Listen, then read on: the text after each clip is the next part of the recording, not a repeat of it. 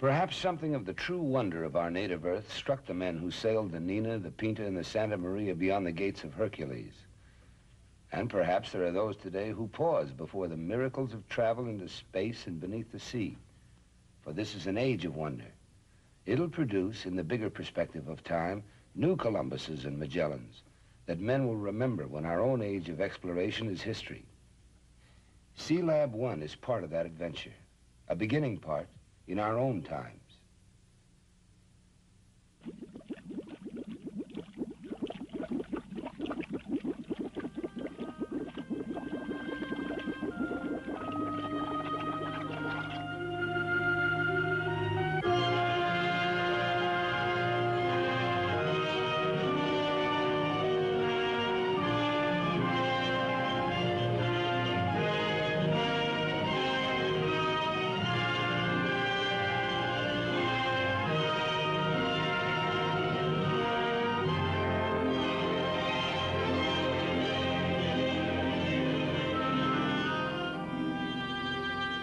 A free-swimming diver moves through the realm that was once called the silent world, if only because there were no men to hear the sounds and understand the message from the deep.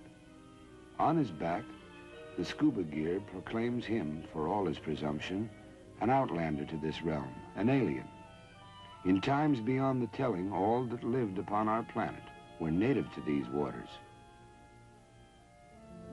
Waters that cast their blue light as far into space as the size of this planet Earth, and its sun-reflected light permit.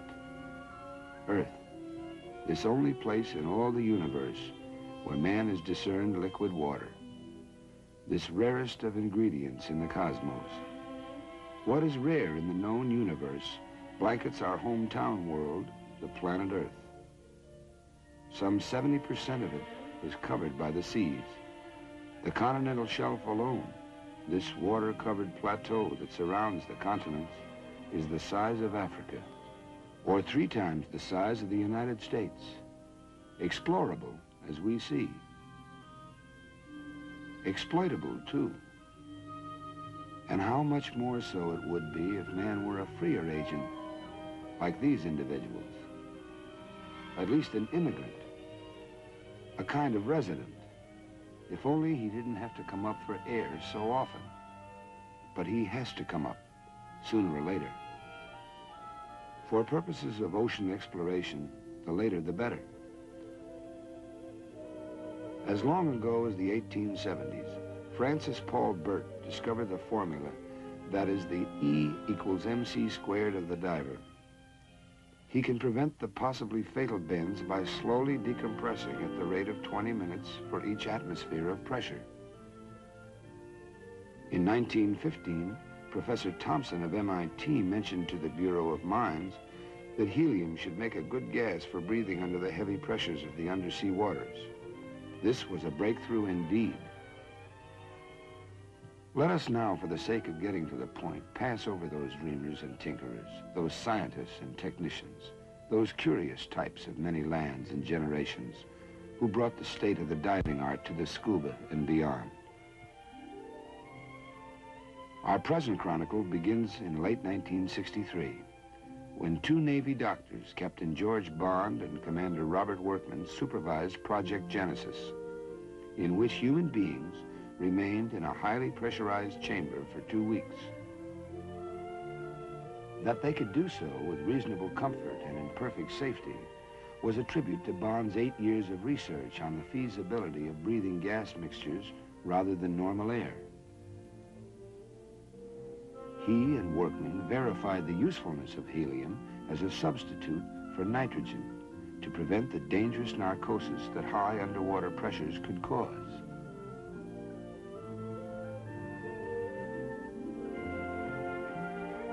Let us now leap forward in time to midsummer 1964. The Office of Naval Research, inspired by Project Genesis, had designed a strange-looking capsule, the work of Lieutenant Commanders Roy Lanphier and Arthur Gross. It was nothing less than a laboratory for living men to observe themselves and their environment beneath the very waters of the sea. Can man indeed live within the sea as an inhabitant rather than a brief visitor. It takes a heap of logistics to bring the normal world into an abnormal place. But that, perhaps, is what exploration means. So imagine, if you can, all the planning and thinking, conferring and designing, research and construction that took place in the months and years before this particular Navy tug began to tow this unique orange capsule. The place, America's man-made structure called Argus Island, in the waters 30 miles southwest of Bermuda. The time, July 1964. The occasion, the proof of the pudding for SEALAB 1.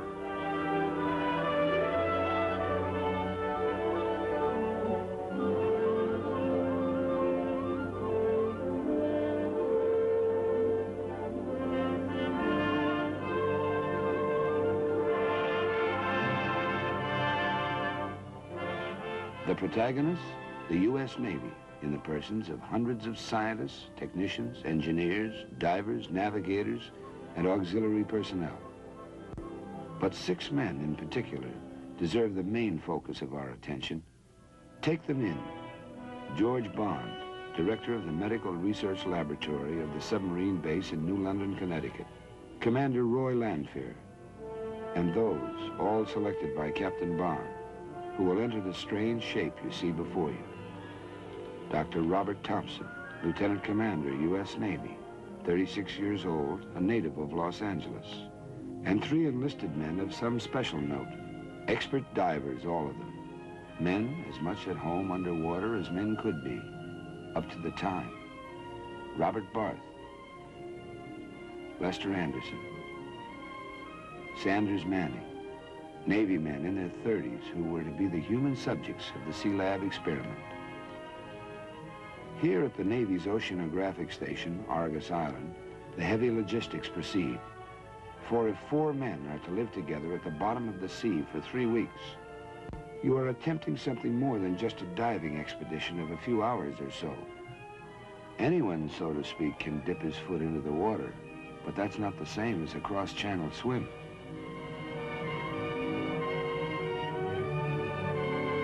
Comes the time for all the maneuvering and preparations, all the testing and retesting, when you stop cutting bait and start to fish. In this case, you load up the bins of the capsule with ballast, say 10 dozen railroad axles and about 10 tons of steel clumps, and it will stop floating and start sinking. Simultaneously, you work precisely and even delicately with mooring lines, cables, connections. Fallibility can be fatal in this new seamanship.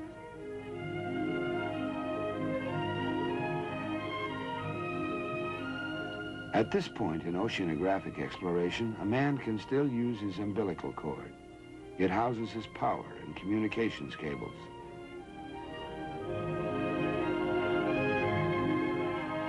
Hovering around beneath the surface in the manner of anxious midwives, the divers make certain that all is well.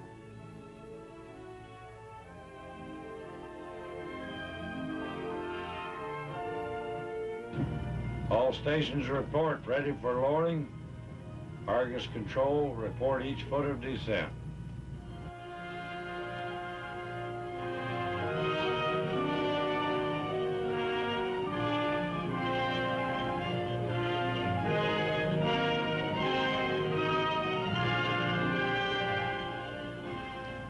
"61 feet, aye. 62 feet, aye. 63 feet, aye.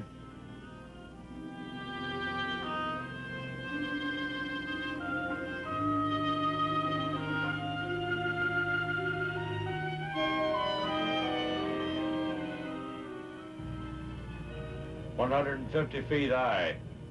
You have gas enough to go all the way to the bottom."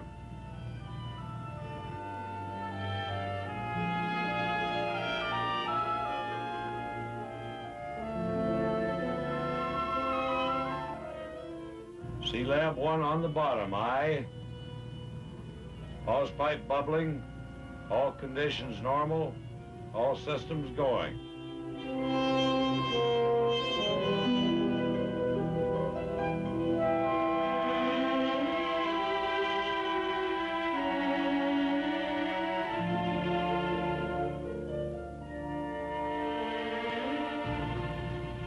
Captain Mazzoni, will you check the absolute pressure, please? 95.1 on the bottom. SEALAB 1, our orange capsule, has not yet received its complement of mankind. The deep, dark blue ocean of Lord Byron is a lot more interesting if you can, in Captain Bond's words, make man a free agent in the sea, not just for a few minutes, but for days. And so 4 men entered the submersible decompression chamber, or SDC, to take an elevator ride 192 feet down to the bottom of the sea.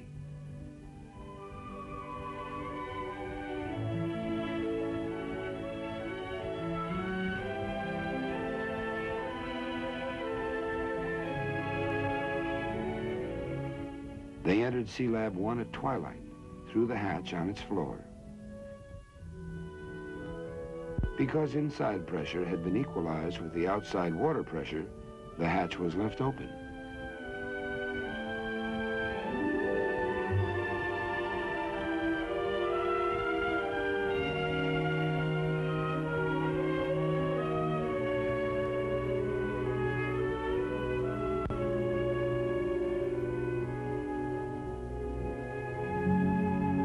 The gas mixture approximated 96% helium and 4% oxygen, but it was gradually adjusted to 76% helium, 20% nitrogen, and 4% oxygen. The interface of water at the open hatch tended to absorb the nitrogen faster than the other gases. Normal air, of course, contains 78% nitrogen, but at the SEALAB's pressure, it would be forced into the bloodstream to create nitrogen narcosis, a dangerous, intoxicating condition. Topside, Captain Bond kept in constant touch with his protégés below. Referring to himself as Papa Topside and to them as his children, he managed nonetheless to keep the foursome undisgruntled because of their deep respect for him. Hadn't he, after all, taken some hefty dives of his own, including one of 302 feet in 54 seconds back in 1958, wearing only a life jacket? That was about 3 times as far as experts considered a safe limit. The television monitor topside takes in the spectacle of fooling around with a fishing rod on the back porch. Even in these depths, privacy is not all that easy. The video eye of Big Brother takes it all in. A man can do many things theoretically. He can, for example, assume a certain atmosphere on Mars and then deduce its effect on a human being. But there's nothing like being there. So blood samples from a man 192 feet below the surface of the sea are worth the taking and the logging.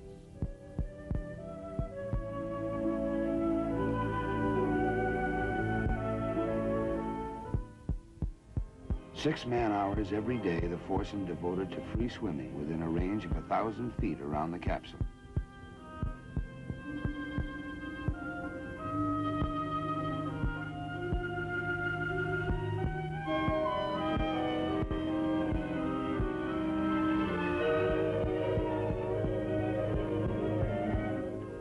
They set up gear for scientific experiments along the bottomland of white coral sand. They squinted at the legs of the Argus Island Tower to see how the welding seams were, to note corrosion, to take in this new countryside just beyond their back porch.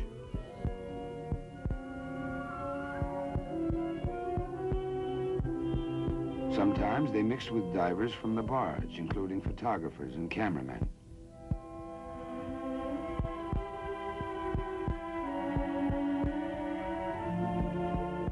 Columbus and Magellan did not have such scribes as these, who, for all their press privileges, must decompress like anyone else if they wish to come up to the surface alive.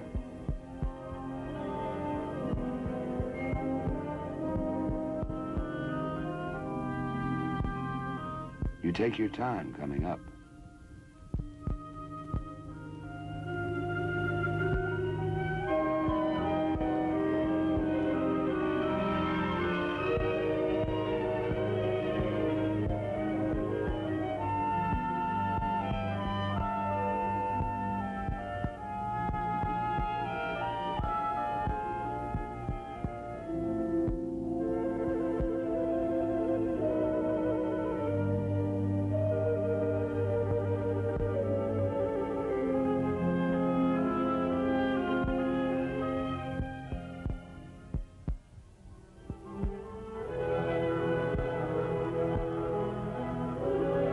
master diver Sheets typifies this new breed of explorer, technician, athlete, seaman, who understands the principles of seamanship and the mysteries of the underwater realm, pressure and decompression, breathable and unbreathable gas mixtures, and the seamanship of buoyant capsules and lines and rigging and ballast and supply within the deeps.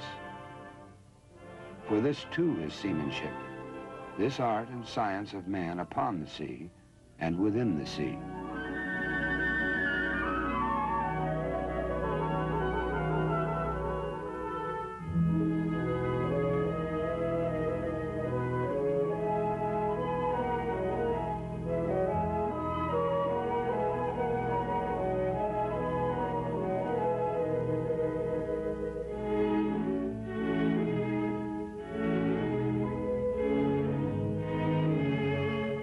For the longer trips, the men wore scuba gear, but for the shorter swims, hookah gear sufficed. This consisted of 2 tubes connected to SEALAB, one to bring them the SEALAB's own mixture of helium-centered atmosphere, the other to return the used gas to the capsule.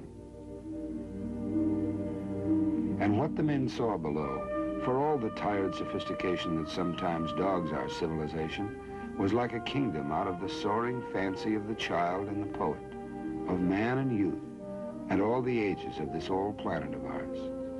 Emerald green or zenith blue, depending upon the state of the sky above, the kingdom changes its hue and mood.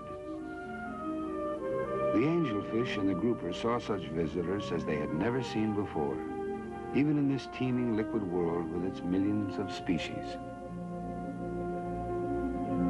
The barracuda, the fearsome creator of one-legged men in the pirate legends, were on their most benign behavior for the tourist invasion. The big fish eat the little fish, said the Latin poet Virgil, and his meaning is literal as well as figurative. The men began to feel close and neighborly toward the fish, so much so that a diver from the barge spearfishing brought forth a cry of protest from Barth. For a man living on the bottom of the sea may see his fish as neighbors rather than as quarry for his hunting. Day followed day. It was a tight life in the SEALAB. After 4 days, it became home sweet home, all 40 by 9 feet of her, minus, of course, space for 3 transformers and all the other gear, such as 6 berths, tables, storage lockers, a shower, 6 electric heaters, a Chamber of Commerce sign, a hot plate. Cooking, however, was limited to baking and broiling. Frying would create greasy hydrocarbon smoke and gases. There was enough food, water, and gas for breathing to last 6 weeks. Atmospheric pressure at 86 pounds per square inch was 6 times that at sea level. The helium in the special atmosphere gave a curious quality to men's voices. Everyone sounded like Donald Duck. Topside, a helium unscrambler made the men's voices somewhat more comprehensible. SEALAB 1, this is SEALAB Control. Anderson, man the helium unscrambler and give me some test phrases. This is SEALAB, manned and ready. Are you on? Let's have the test phrases now, please. I'll do it. They want the men to forward.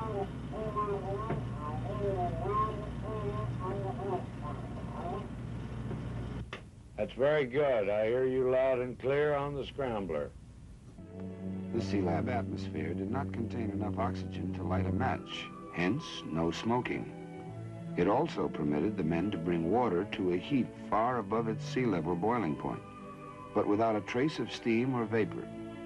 Open a soft drink and the bottle would suck air in rather than fizzing out. Let us remember these rare moments on the ocean bottom. Manning and Anderson playing cribbage before bedtime. Going topside after a visit to the SEALAB, Captain Walter Mazzoni, Technical Project Officer. Mail delivery, about as prompt as anywhere else under the American flag. But the dented plastic jug shows what pressure can do. They also serve who only endure, day after day and night after night beneath the sea. There was time to loaf and time to read, as well as to work. For a man that endures, a man who simply is triumph enough 192 feet down. Dr. Thompson keeps a medical mind focused on the others, who indeed are busy enough with their daily swims, collecting bottom samples, checking gas cylinders, and taking pictures for later analysis.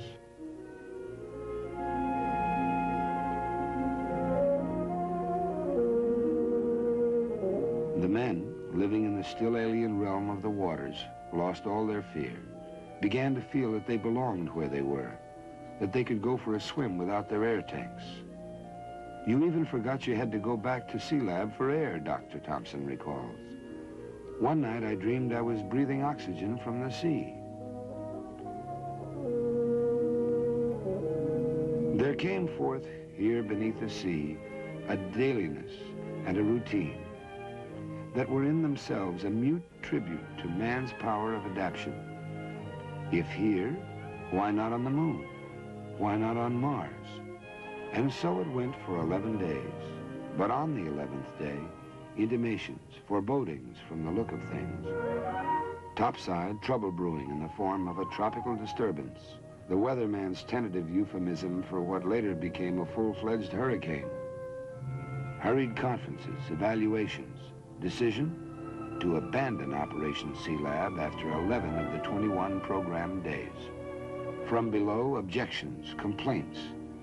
But the risk to topside support ships and personnel, and therefore in time to all concerned, was too great. So began the ascent.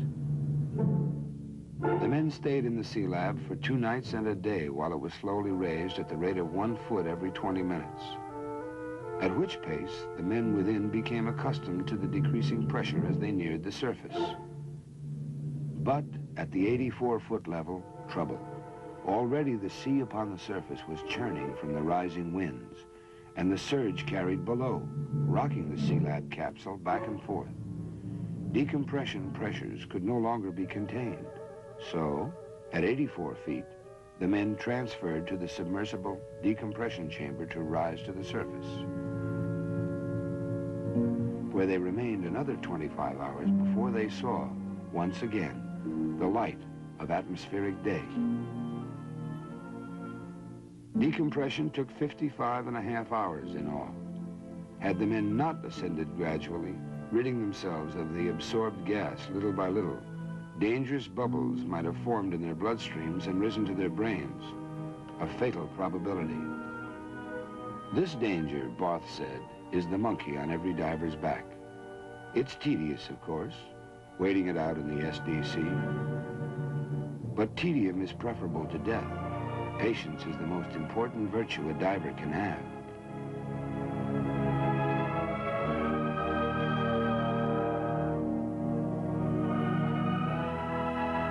Raising SEALAB itself was an engineering feat of some note, since all undersea technology is in the nature of pioneering.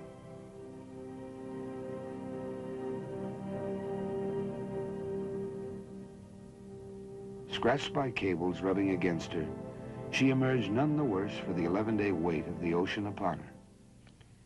And when the men have gone, the sea remains.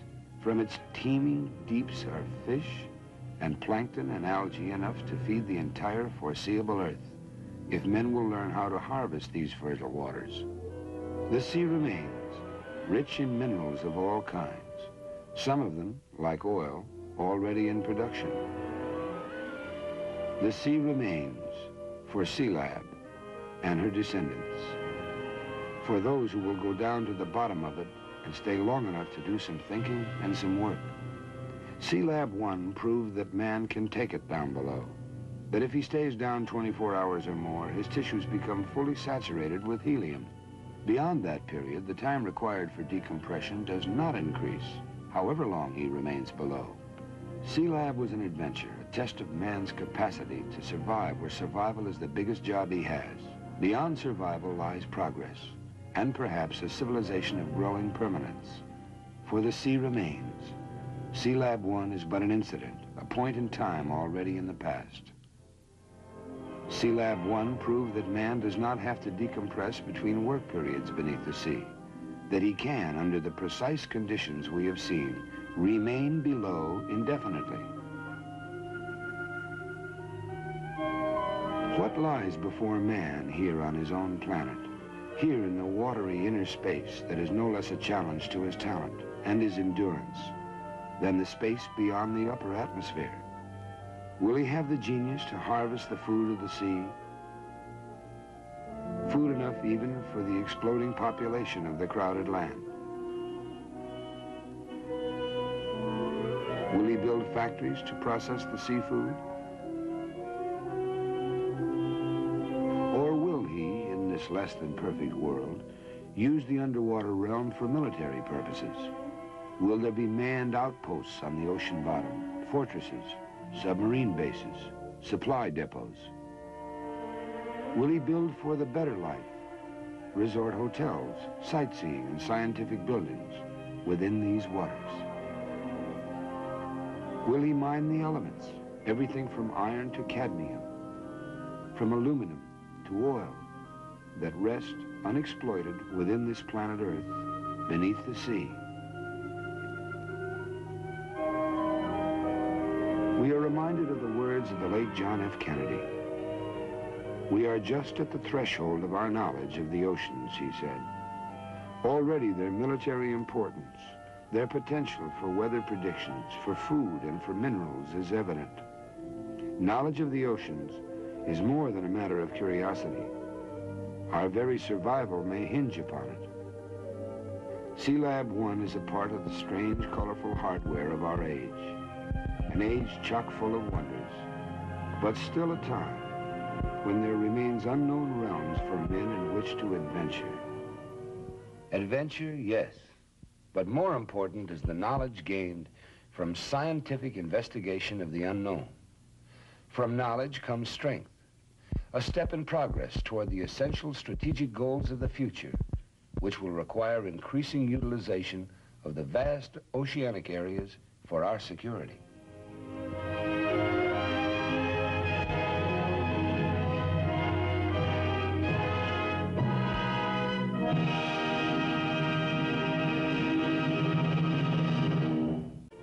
This was a breakthrough indeed. Let us now, for the sake of getting to the point, pass over those dreamers and tinkerers, those scientists and technicians, those curious types of many lands and generations who brought the state of the diving art to the scuba and beyond. Our present chronicle begins in late 1963, when two Navy doctors, Captain George Bond and Commander Robert Workman, supervised Project Genesis, in which human beings remained in a highly pressurized chamber for 2 weeks. That they could do so with reasonable comfort and in perfect safety was a tribute to Bond's 8 years of research on the feasibility of breathing gas mixtures rather than normal air.